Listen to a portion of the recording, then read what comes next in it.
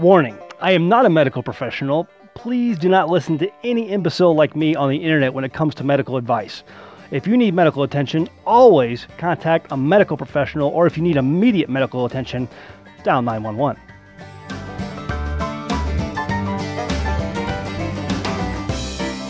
So this is the monster of the forest. It is poison ivy, and it's my nemesis in the summertime. I deal with this on a regular basis every summer.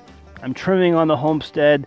I'm pulling logs out of the forest or doing whatever I need to do, my chores, whatever work we're doing around the homestead. You encounter this. It's all over our property, and it affects me for a full week. And it's just itching. This just horrible, it just makes your life miserable. And other than this, the only other plant in the woods that really affects me is stinging nettle when you find that. But the effects of poison ivy, in my opinion, is far worse than stinging nettle. Stinging nettle will only affect you maybe for a day or two, but this can go for a whole week of just giving you agonizing torment. And so poison ivy, there is a solution that will help you beat the effects of poison ivy every single time, and it grows, at least in this area right here, just right next to it. Let me show you. This, my friends, is Jewelweed, and it is the solution that you can use every single time to take the pain and agony out of poison ivy, and do so with relative ease. A number of years ago, I met a couple of ladies who had grown up, in places like this in rural America, and at birth, when they were young kids, their mother, I don't know how young they were, but they were little girls, these two sisters, and their mom made them take a bath full of this stuff. They had filled up the bathtub and harvested a bunch of this jewelweed and made them take a bath, almost like a giant tea, and made them take a bath. And their mother's reasoning was that and I don't know if this is true, an old wives' tale, but the whole idea was that if you take a bath with this at a young age and soak yourself in it, and she did this for all of her children, that you will be for life immune to the effects of poison ivy. And for them, they thought it was true because they had never encountered or had allergic reactions to poison ivy at all in their life.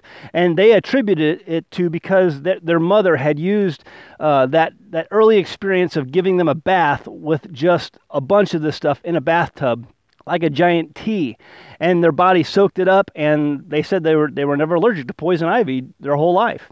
And so I don't know if that's true or not. I think we may try that for our children because we have a ton of it that grows here on the homestead on one of our edges of the property here, and grows in places where there's lots of water. They love lots of water. And so there's lots of it here. And I just want to show you some of the aspects of this. We're going to harvest a bunch of this, and we're going to make a tincture. Now, a week ago, I encountered some poison ivy while trimming, and I got a bunch of poison ivy on my legs and on my arms.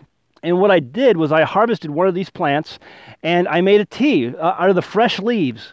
Fresh leaves, made a tea out of it, and then drank it. And within a day or so, all the poison ivy was gone. There was no more effects of the itching and just the agony that poison ivy causes. And so it was all gone. It was great. And so what I think I'm going to do, is I'm going to make a tincture of this.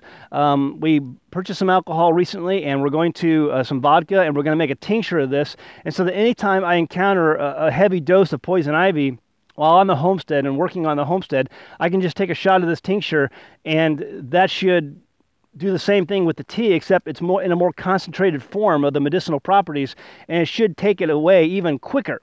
Now, if you can find this plant, I would highly recommend harvesting some of this.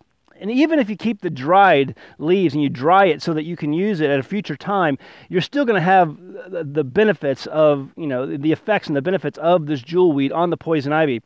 People have told me it doesn't work as fast, but it's still highly, highly effective, and way more effective than some of the stuff that you can purchase in the stores to treat poison ivy. So, be that as it may, whether that's true or not, you let your own mileage may vary, but I know for a fact that this works. It works very, very well. And so what I'm going to do for some of the patrons, our higher level patrons, I'm going to go ahead and harvest some of this, and I'm going to be sending it to you so that you guys can keep it and use it at your own convenience. But we're going to make a tincture today. I'm going to harvest some of this, and I'm going to we're going to show you how we're going to make a tincture, and then if you want to do the same process at home, you can do so. Now, the name of this plant is called jewelweed. It's very easily identifiable once you learn what it looks like. You can see the leaves, you know, what the leaves look like. They have teeth on the leaves, large teeth. It's very smooth on the top, very smooth on the underside. But the best way to identify this is the flower. And the flower kind of looks like a cup. And so you can kind of see down, it's got this cup down there where insects can crawl down into and get the nectar from the plant. And it's maybe hard to identify until the flowering happens in, you know, July, August. That's what makes it the most identifiable, is this flower. It's also sometimes called touch-me-not, which is weird because there's nothing that would keep you from touching this plant. But it's also called jewelweed or touch-me-not. You can find more information online about it, but that's the easiest way to identify it, is this flower when it comes up in July and August. Another amazing aspect of this plant are the seed pods that it produces. Here's the seed pod right here laying on top of this leaf, and you can see the flower up here, so you know this is jewelweed. These seed pods amazingly explode. You have to be very careful when you try to collect the seeds of these things. And I'm not trying to do that here, but I want to show you. This is kind of a new seed pod. And so, oop, there it goes. And see, it just kind of pops open. So you got to be kind of careful.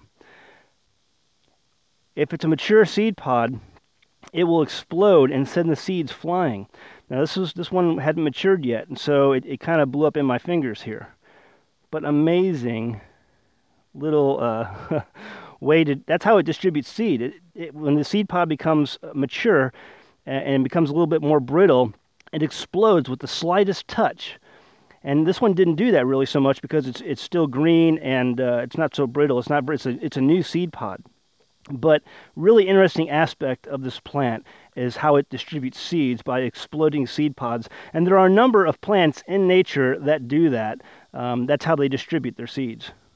So you can see we got a lot of jewelweed, a lot of touch-me-not, whatever you want to call it. And we're going to take this and now make it into a tincture. And the way we do that is you take any cheap vodka you can find. I always prefer the ones that are in glass. So the cheapest vodka you can find that's actually in glass.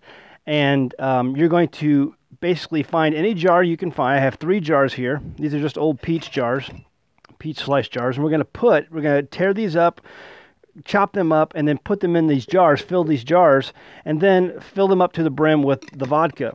And then after that, we're going to let it sit for about 7 days. You know, you can let it sit for up to 2 weeks if you really want to be sure that all of the medicinal properties of the jewelweed get taken out by the vodka and into the liquid. And then once that's done, you pour off the liquid, and you can save it in some sort of bottle like this. We save all of our own, you know, liquor bottles, and we'll just take the labels off and then save these for future reuse.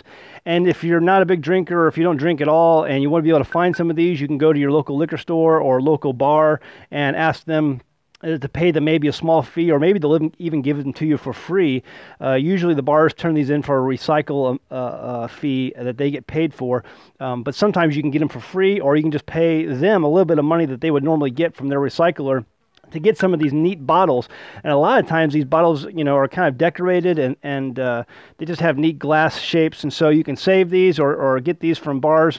And then that's where you put the liquid that you pour off from this, the vodka, and then you have your tincture. And you can use that for any time that you need it, you know, in a future time where you get maybe a poison ivy rash. And the medicinal value of the tincture is far higher than that of just a tea. Even though the tea works great, this also will work even faster and just better. And there's lots of tutorials online. You can do more research about tinctures. We have made tinctures in the past, elderberry tinctures and other things.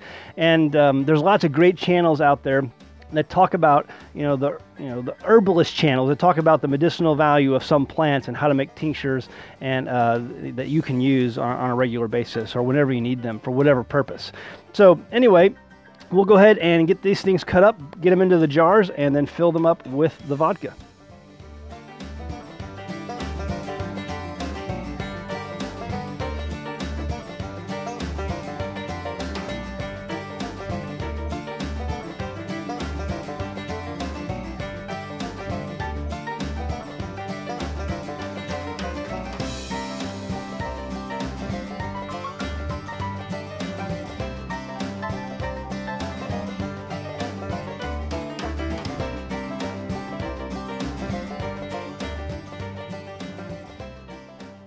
So there you go. You can already start to see the discoloration. At least I don't know if you can see that or not, but the vodka is pulling out all of the juices and moisture from the plant itself. And it takes about 7 days for that process to complete. Although if you want to leave it in there for 2 weeks, that's fine too, just to make sure you got everything out as much as possible out of the leaves and the plant stems and everything, all the beneficial ingredients that you're going to want. So, you know, it's that simple. Leave it in there for a week, 2 weeks, and took about almost a whole jar of the vodka. We got some more tinctures we're going to make, you know, so we have some extra. You know, it's a good idea to have some of this stuff on hand, especially here where there's just so much poison ivy. And for me, it's, I mean, I hate poison ivy. I get it everywhere I go. I'm highly allergic to it. And it just seems like I'm always in it because of the work and stuff that you have to do around here. But anyway, that's how you make it. Very simple. We got a lot of extra stuff left. This is all going to the patrons. I'm going to be cutting this up today and packaging this and getting it out to you guys as soon as possible. It's going to go out this week. So there you go, patrons. And then the dried stuff that you're going to get is just great enough just to make teas. You can make teas, you know, with the dried stuff. It'll work just as good. Probably not, maybe not just as good, but it'll work way better than the stuff you're going to buy in the store. So you guys can use that and save it. We've been using that off and on too. People, when we first got here, one of our neighbors brought this stuff to us when they found out that I was allergic to poison ivy, and they were like, hey, try this. And I remember hearing about it from years ago from the two ladies I mentioned before.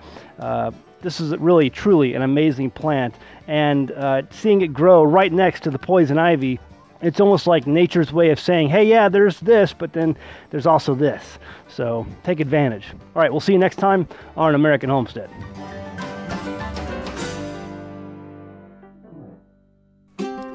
Thanks for watching.